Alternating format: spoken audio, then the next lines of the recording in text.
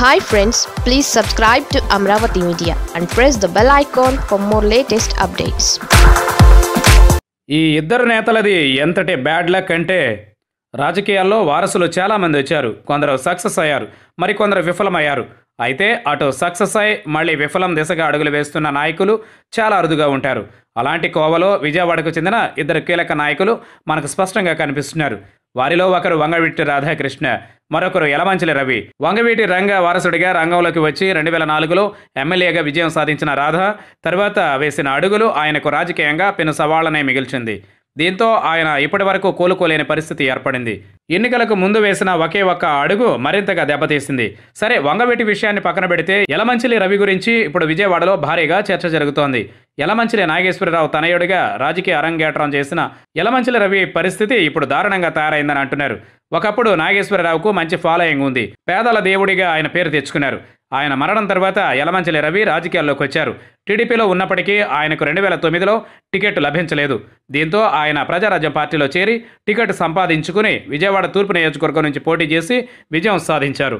కేవలం 190 ఓట్ల మెజారిటీతో యలమంచిలి రవి గెలుపు గుర్రం ఎక్కారు. ఆ ఎన్నికల్లో యలమంచిలి రవి ఇద్దరు రాజకీయ ఉద్దండులైన దేవినేని నెహ్రూ, గద్దె రామ్మోహన్ను ఓడించారు. అయితే అప్పట్లో పీఆర్పీ అధికారంలోకి రాలేదు. పైగా మధ్యలోనే కాంగ్రెస్లో విలీనం చేశారు. దీంతో యలమంచిలి రవి మౌనంగానే ఉండిపోయారు. 2014 ఎన్నికల్లో తటస్థ వైఖరి అవలంబించారు.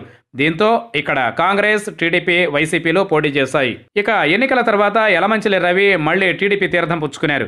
ఈ క్రమంలోనే ఆయన తూర్పు సీటుపై కన్నేశారు.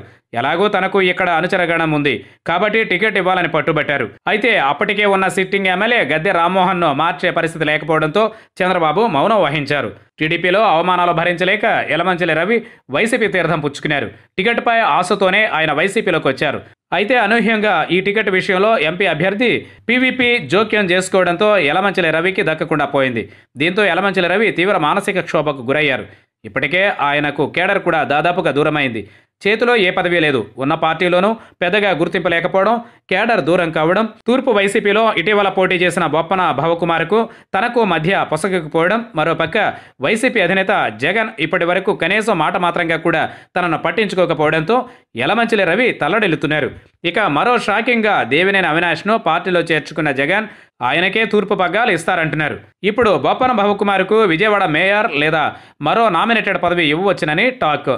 అదే జరిగితే యలమంచిలి రవికి పార్టీలో అసలు గుర్తింపే ఉండదు. ఈ పరిణామాల నేపథ్యంలో రాజకీయంగా ఎలాంటి అడుగులు వేయాలా అని ఆయన చర్చిస్తున్నట్లు తెలిసింది. మరి ఏం జరుగుతుందో చూడాలి. కాగా కొద్ది రోజుల క్రిందట జగన్ అపాయింట్మెంట్ కోసం ప్రయత్నించగా ఫలితం కనిపించలేదని, పీవీపీ మనుషులు అడ్డు తగులుతున్నారని యలమంచిలి రవి అనుచరులు బహిరంగంగానే వ్యాఖ్యానిస్తుండడం గమనార్హం.